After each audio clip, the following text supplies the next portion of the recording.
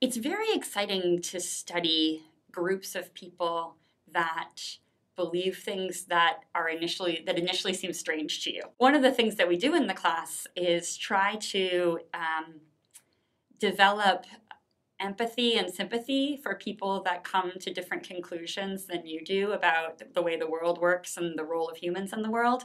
And so it's also an opportunity for self-reflection and for a reflection on American contexts and the ways that American culture treats groups that don't fit the mainstream.